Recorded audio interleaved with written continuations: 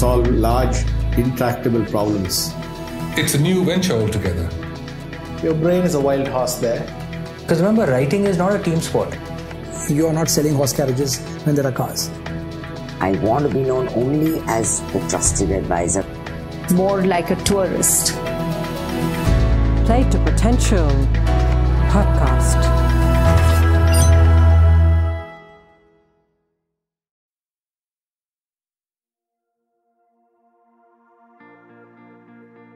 Hello listeners, hope you're having a good end to 2022. Merry Christmas and Happy New Year to you and your families. This time at the Play to Potential podcast, we decided to try something different. Rather than publishing one more conversation as we approach the year end, we decided to slow down and reflect on some of the key insights that I took away from the various guests in 2022. Hope you'll find that helpful as you take stock of the year and equip yourself for the year ahead. You might have noticed that during the year, we sort of slowed down a little bit in terms of frequency. That's primarily because we are working on improving the user interface and developing the next version of the website. And we're trying some initiatives like the Play to Potential community, which are at the beta stage with a few select people testing it out. So hopefully we can launch these in 2023 at some point, and hopefully you'll find them valuable. But now let's come back to the countdown, right? The 10, not really a countdown, but really the top 10 insights that stayed with us from the various conversations we had in 2022. The first one is from Dorie Clark. Dorie has been consistently ranked in the Thinkers 50 list, often considered as the Oscars of management thinkers. We spoke about her book, The Long Game, How to be a Long-Term Thinker in a Short-Term World. In our conversation, she refers to how we sometimes have to reinvent ourselves to stay relevant. In that context, I wanted to share an insight that stayed with me, where she speaks about the notion of measuring raindrops when we transition contexts. So what I often will tell my clients when they do get discouraged sometimes, because I mean, we all want it faster, it would be great. When I in the book, I talk about strategic patience, and strategic patience is kind of my antidote to regular patience, which I just don't really like at all because it seems so passive. But for strategic patience, you understand that things are going to take longer than you want. You don't necessarily like it. You don't have to like it, but it might take longer than you want. But you're doing things. You're taking action. You're coming up with hypotheses. You're testing things. You're adjusting it. You're not just like waiting, like, oh, maybe something will happen, right? And so waiting for the raindrops and looking for the raindrops is really powerful, because I think where a lot of people go wrong is they get so fixated on the final outcome, which in our metaphor here, we can call the thunderstorm. And that's like, oh, well, it's a New York Times bestseller. Or, oh, well, you get to be the keynote speaker at the huge conference. Those things really take a while. And it's very easy for us, if that's all we're fixated on, to sort of talk down or to negate some of the smaller victories. It's like, you start to, you go from nowhere and then you start to get invited on a couple of podcasts. Well, but nobody listens to those podcasts.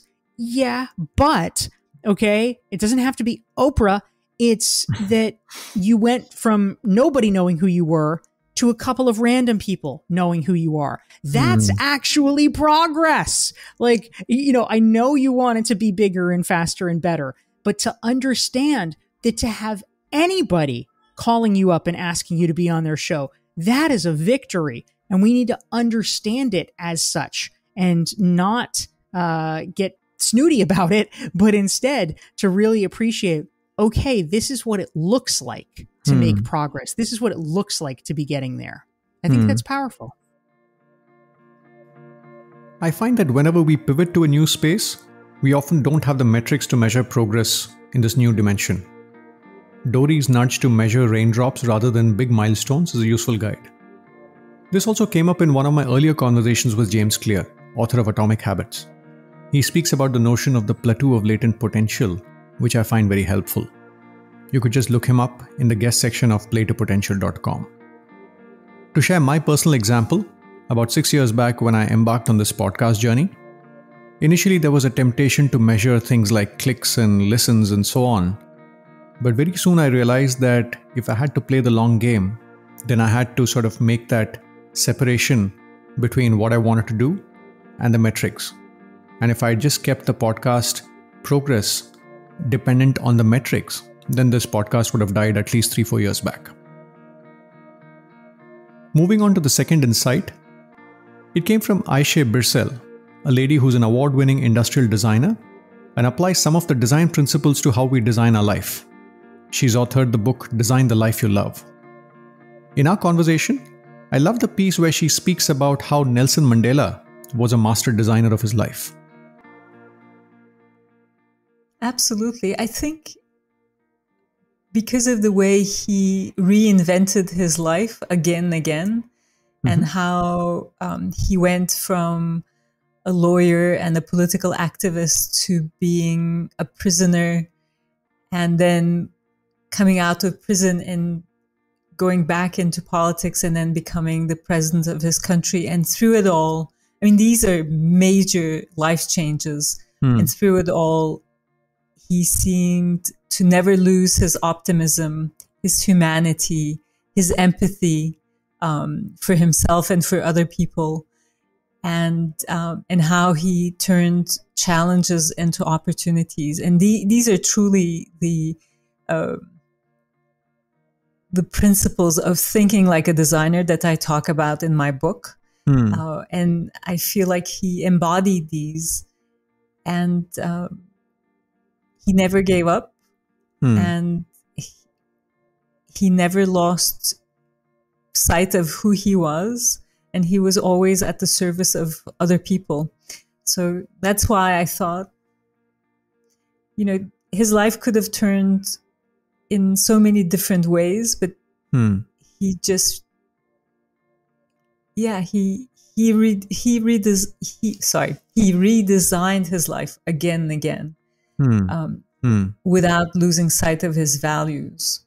That, to me, made him a master designer.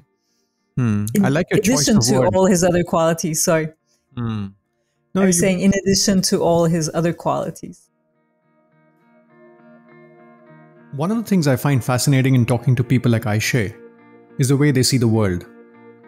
I've seen many adjectives used with Nelson Mandela, but I hadn't thought that anyone would apply the term master designer to him. Of late, I've started paying attention to how people design their life, not just how well they manage their career, but how do they navigate the various passages of play as the context around them evolves. This conversation with Ayşe brought my attention back to the notion of life design. If you like this, you might also like a nugget from Lloyd Reeb of Halftime Institute, who talks about the notion of being our own chief life officer in addition to whatever title we hold at work. Moving on to the third insight from 2022, it comes from Dan Pink, a prolific writer and a compelling communicator. I love the breadth of his curiosity, which ranges from studying human motivation to studying why the right brain is likely to be more critical in the future than the left brain to studying the science of timing. We discuss his book on regret, where he breaks down the 4 different forms of regret that humans have. I specifically love the piece where he spoke about the strange paradox, where he mentions that very often bronze medalists in the Olympics are often happier than silver medalists. He relates that to how we frame situations in our life.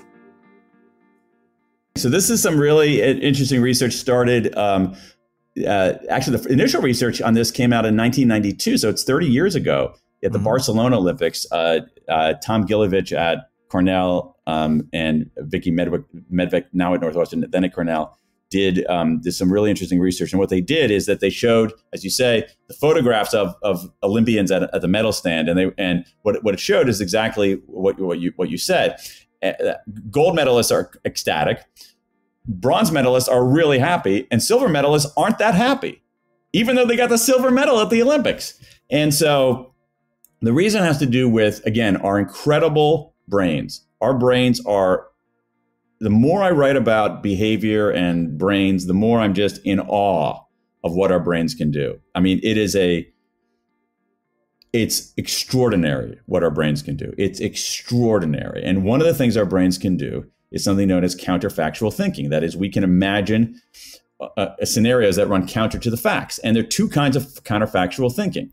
One of them is a downward counterfactual, where you imagine how things could have gone worse. Mm-hmm. And so I don't like downward counterfactual. It's too complicated. I like to call it an at least. And so the bronze medalists are like, at least I got a bronze medalist rather than the schmo who finished fourth. He doesn't have any medal at all. So they imagine. So here's the thing: at least make us feel better, and that's okay. That's actually that can be a healthy way of doing things, a healthy way of interpreting events. The silver medalist is saying, if only I had kicked a little harder in the final turn, I'd have won the 100-meter freestyle race. And that's an upward counterfactual. If onlys make us feel worse, but they make us do better. And so this is another way of understanding. And so regret is the quintessential upward counterfactual. It can help us do better. It makes us feel worse and helps us do better. It helps us do better because it makes us feel worse. I find the practice of gratitude journaling quite helpful in this context. I feel it puts us much more in the at least frame rather than the if only frame, as Dan suggests. The other insight I really found valuable in my conversation with him was the point he makes around rifts and drifts in relationships and how we should think about them.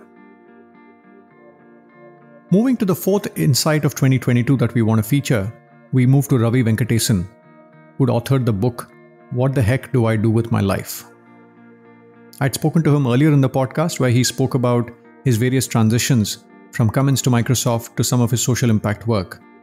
This time around, we spoke about his insights from his recent book, and I specifically liked the point he made about intangible assets. Look, many of us think about our financial assets, but other things like your expertise, your reputation, your networks, your close relationships, your health, your self-knowledge, all these things are even more important.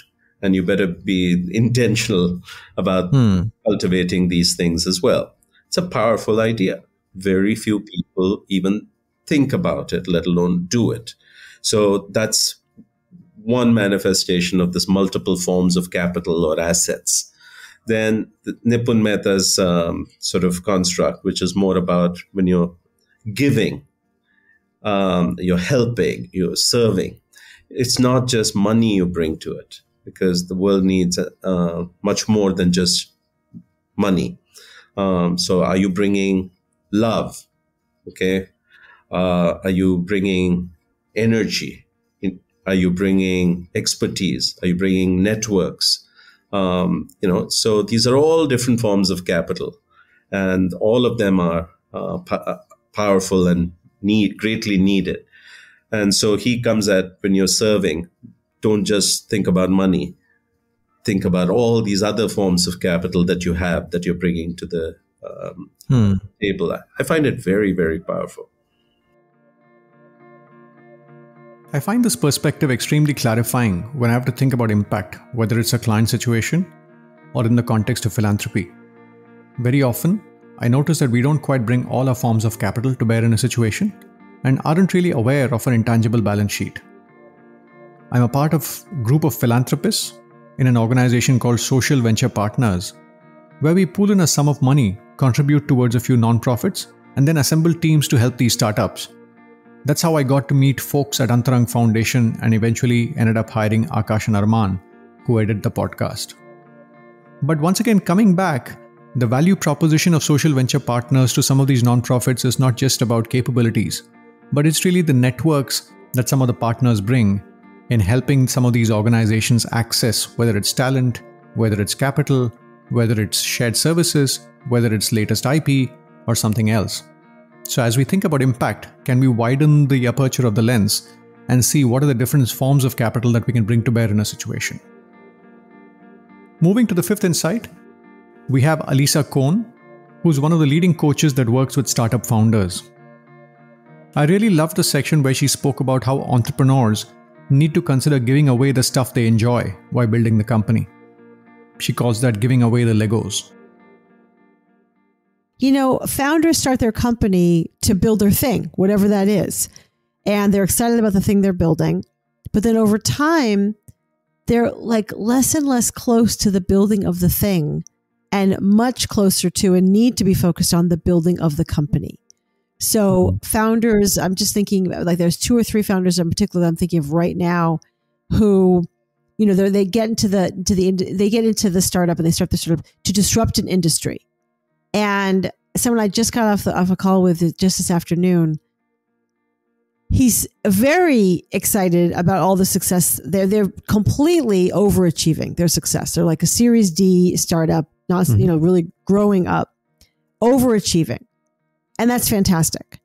But over the past few years, this founder has been focused on being an external voice for the company, fundraising when necessary, attracting new executives that they need to be successful, and really has very little to do with the product itself, with the thing they're building itself.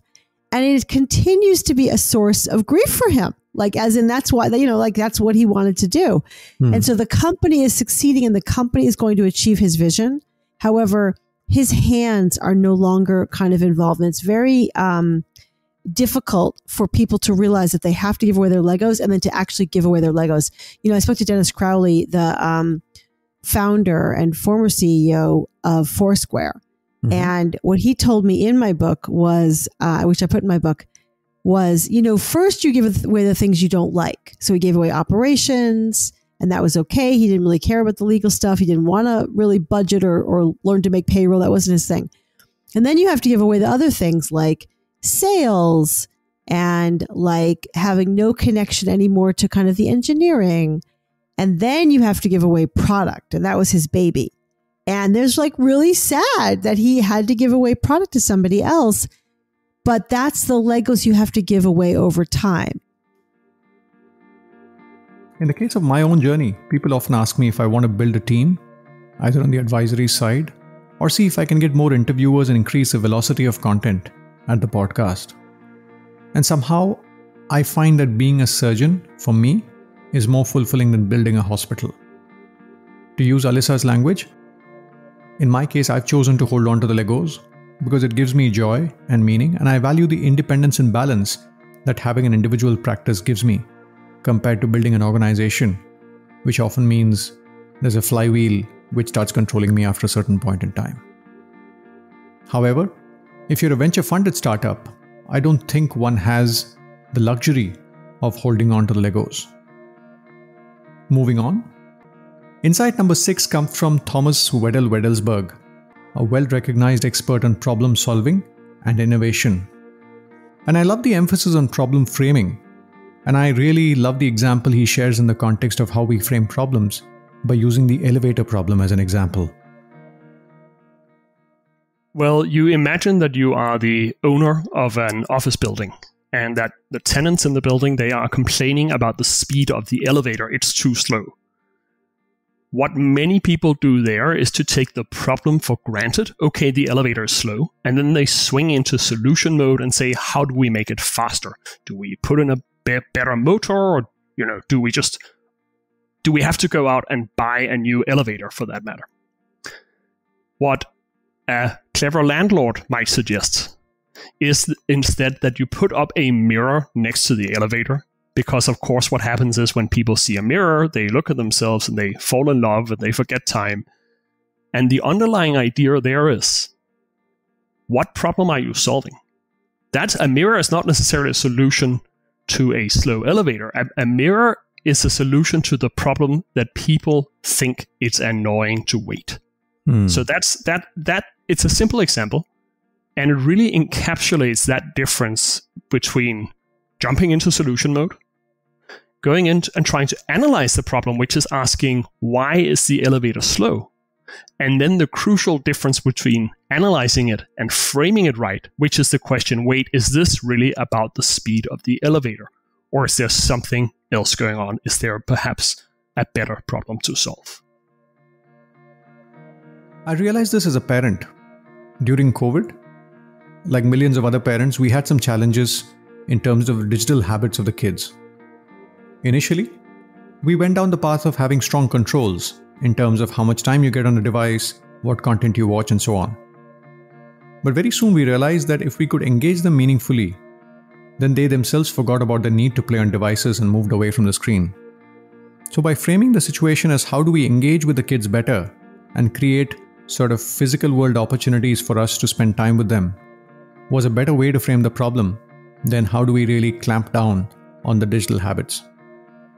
Not that we've really cracked this problem, but when I spoke to Thomas, I realized that when we're solving a problem, the answer often might lie somewhere else. Let's move to insight number 7 that we want to feature from 2022. This one's from Raghu Anantanarayanan, who studied Indic wisdom for several decades and applies some of that to leadership development. For me personally, this was the most insightful conversation I had in 2022 by a mile. Of the various things he said in our conversation, I really loved the distinction he makes between doing and being. See, I was talking to you about the state of Shantam. That's available to all of us. When we sleep, deep sleep, we actually get into the state of Shantam, except that we're not aware of it. Yeah. That is when, even biologically, that's when your regeneration takes place. Right? That's when healing takes place. Your brain gets reordered and all of this kind of thing happens in deep sleep. Right? That is when you get in touch with your being without any external pull or push or any disturbance. Right? So in the Gita, when they talk finally about sannyasa yogam and then Arjuna goes into battle, he is in this state of Shantam. He is in the state of quietude inside while being prepared for battle. Right? So he is not depleting his energies. If I'm in the doing mode, I'm using my energies and then I have to come back to be replenished. But if I can be anchored in the being, in the quietness while I'm acting, I don't get depleted. Right? I can maintain intensity for a long period of time. Yeah, I can stay in dhyana for 3 hours like it is recommended. Yeah, and I'm sure if a leader can really be in dhyana on his most interesting and difficult problems, he will get insights from an intelligence much bigger than himself.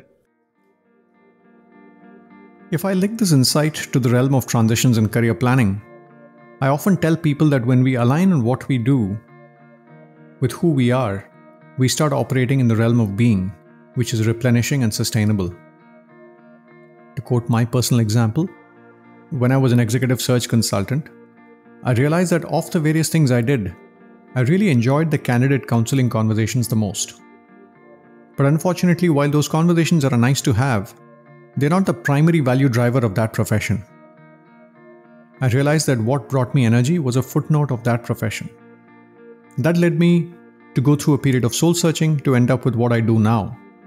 It's coming up to 7 years after I set up my own practice, but I can definitely say one thing. I do feel that the work I do is replenishing rather than draining. And I'm grateful to be in that position. I realize that not many people have the privilege of being in that spot. I would strongly urge you to listen to the entire conversation with Raghu.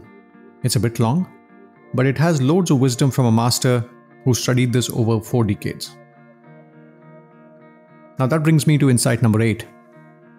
This time it's from Tarun Khanna, professor of strategy at Harvard, who's recently co-authored the book Leadership to Last. The book is a culmination of several years of research where faculty members from Harvard spoke to several entrepreneurs in emerging markets who've built businesses that are thriving across many generations. I loved his pithy response when I asked him about the key leadership traits he and his colleagues saw in some of these entrepreneurs that built to last. You know, Jeff and I were, when we were writing the introduction, a few pages, I was charged with writing the last paragraph, something that brings the introduction to a close. And I'll read you our summary statement. which is 2 sentences. Here it is. Our overall takeaway is simple.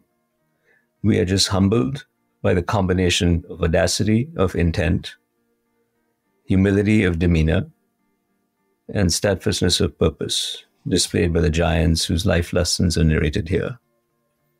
And so I would point to the trio of phrases that we use: audacity of intent, humility of demeanor, and steadfastness of purpose.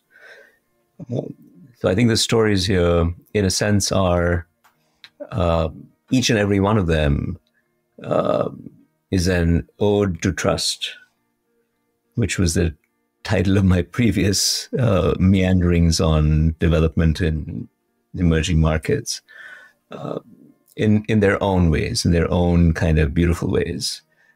But they've all taken a very long time to painstakingly build. It turns out that's what it takes to build something that can redirect a society. There's a lot of humility in these people. Maybe to some extent that's what it takes to build coalitions around you who participate with you to co-create as I said in my earlier book, to create the conditions to create with you, so that you can collectively be much greater than individual efforts would allow. But they're not shy about what they want to accomplish. And they have big goals. They want to emancipate women, or they want to, cure the world. They're not shy of ambition, but they're very cognizant of their human limitations and willing to say sorry and reflect on their life trajectory. And they're willing to take the slow and steady, long road, which is why the book is called Leadership to Last, with an emphasis. So if you look at the cover of the book, the last is the biggest word. Some of my work involves working with people in the entrepreneurship ecosystem in Bangalore. When I look at some of the VC-funded entrepreneurs operating there, I find a lot of number 1, audacity of intent. But when I look at number 2 and 3, humility of demeanor and steadfastness of purpose, I must say it's a mixed bag. The role models are few and far between. The paradox is that people that often need the most help to fix some of these themes are either blind to it or don't want it. In one of the sessions with the GP of a VC fund that I'm working with, he used an interesting term that I found fascinating. He said that in his discussions with another investor, he came across the term grace in the context of an entrepreneur. When I asked him to elaborate, he said that when you're an entrepreneur, there are moments where you can get away with something either because of asymmetry of information or the power dynamics. Whether it's the entrepreneur in his organization or the entrepreneur talking to investors and other players in the ecosystem. But if you can be that bigger person, focus on doing the right thing even at the risk of hurting yourself, then that attribute can be a superpower in the long term, according to this investor. Then this person went on to say that if I discover that this entrepreneur has grace and has the ability to do the right thing even under distress, then I really double down and invest more in the entrepreneur's organization. I guess there are many ways to cut this, but I found this distinction really helpful in the way we evaluate people, but more specifically entrepreneurs. Moving on to insight number 9. This is from Ethan Kross, author of the book Chatter. Ethan is one of the world's leading experts in controlling the conscious mind and is based in University of Michigan. The book really goes into the details of how we deal with the voice in our heads and how we can gain from it without being trapped by it when it goes into a negative, endless loop. As part of the conversation, he touches upon how we can be of help to others when they experience chatter. He specifically speaks about how we all should walk the tightrope between letting the other person vent and problem solving the way forward. Finding the right balance is often not easy. Well, I think this is a really important issue because in popular culture, we're often told that what you want to do when you're experiencing chatter is just find someone to vent your emotions. You just get it out. There's been a lot of research on this process. And what we've learned is that venting can be really helpful for strengthening the friendship and relational bonds between two people. It feels good to know there are other people there who are willing to take time to listen and connect with us. The problem with venting is if all you do in a conversation is vent about your problems, you often leave that conversation just as upset, if not more upset, as when you started, because all you've done is kept the negative stuff active in your minds. The best conversations when it comes to chatter allow us to do two things.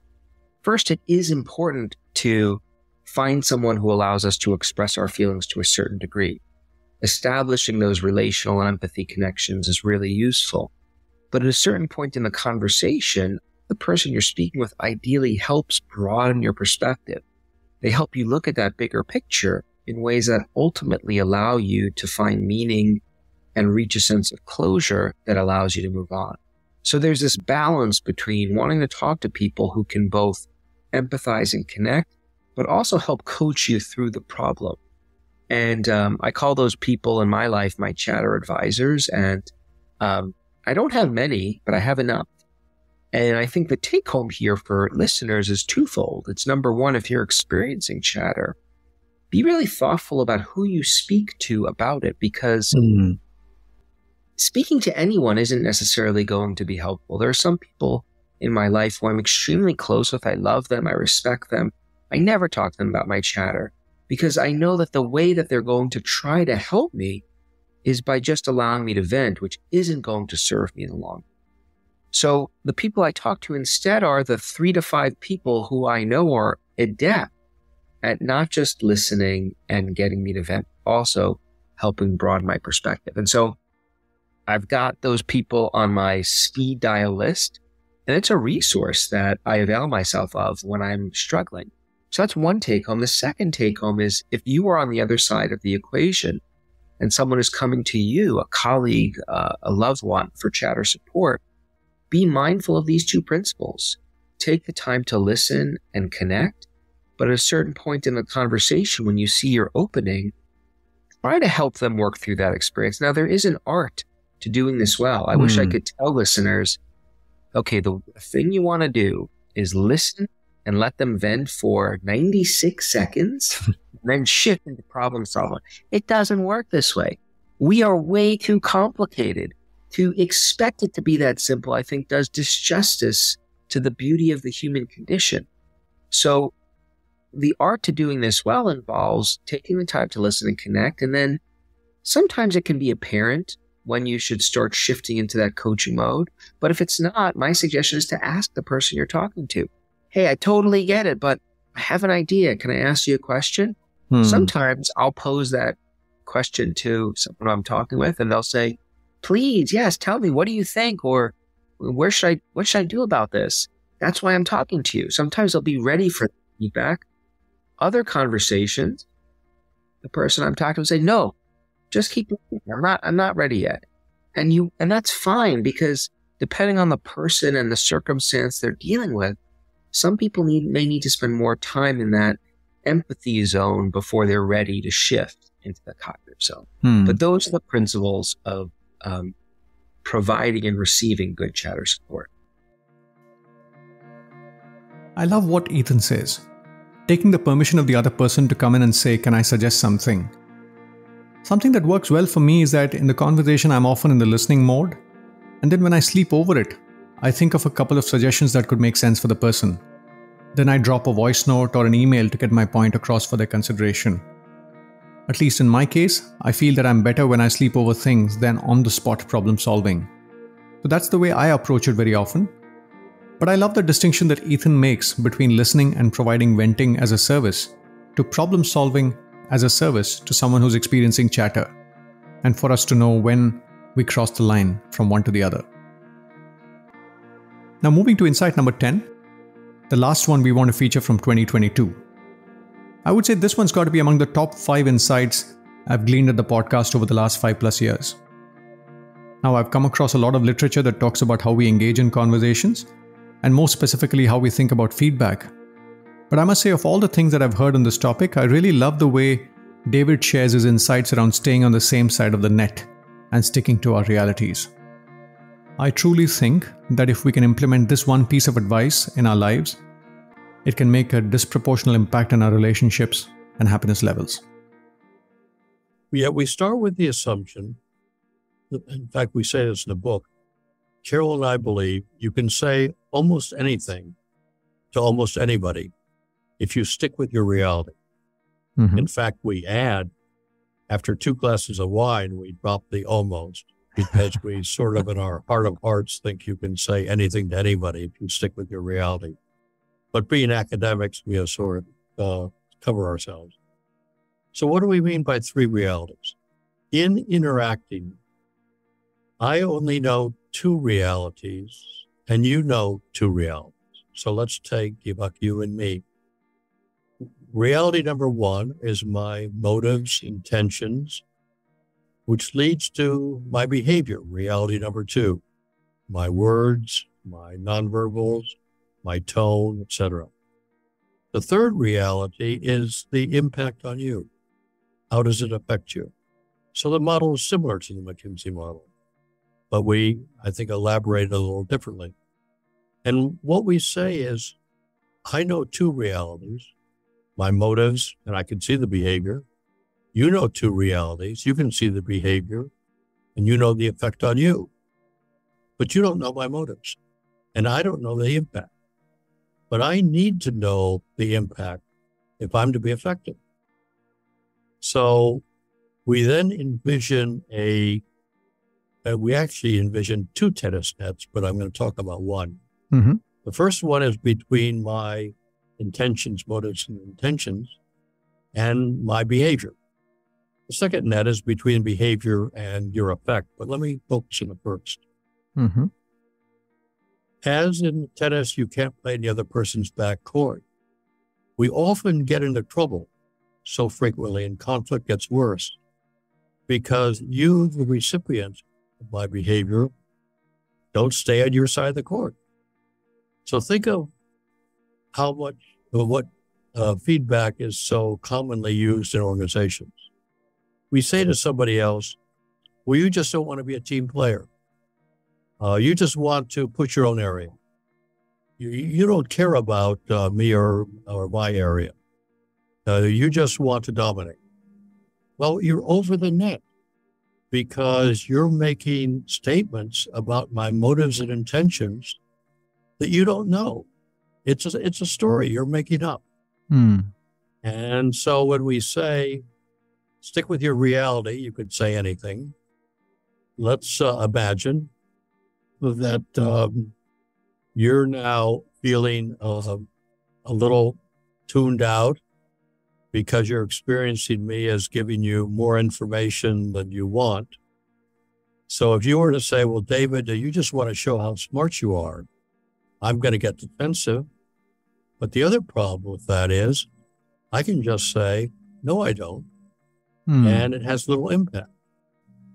But if you stick with your reality and you say, David, I'm feeling bothered and I'm feeling a little tuned out because I'm experiencing you as going on and talking too much. Now, I can't say, no, you don't, or I'm over your net. You know, I'm likely to say, well, I'm sorry. That's not my intention. I'm trying to be helpful. And you can say, well, I'm glad you're trying to be helpful. And I'd like you to be helpful, but the way you're now acting isn't helpful to me. And now we could have a conversation of how I can be helpful. And so much of conflict is accusations, making up these stories, and people not sticking with what they know, which is, this is how I feel. This is how your behavior is impacting me. And this is how it's interfering with our relationship. I hope that you found the compilation helpful. We really look forward to bringing some of the new initiatives to you during 2023. As I said at the outset, one is a significantly improved version of the website, which will help you get to what you want more efficiently with a better search functionality. We realize that the current UI has a lot of room for improvement. We've been working on it, and that's one of the reasons our frequency has dropped in 2022. We're also trying out a Play to Potential community that's currently in beta testing mode with a few select people that were kind enough to offer their time. As you would appreciate, I've gained a lot from the podcast in terms of the learning and in terms of the trust people have been able to build with me and my work. If you're deriving value from the podcast, my only request at this stage is that you consider paying it forward by contributing directly to Akash and Arman, who are the editors of the podcast. Currently, they operate like the chef in the kitchen, who the customers never get to meet. You can just drop them a line of appreciation for the work they're doing or contribute to them directly. You will find the link in the show notes. Wish you a Merry Christmas and a Happy New Year. Have a wonderful year end and see you in 2023.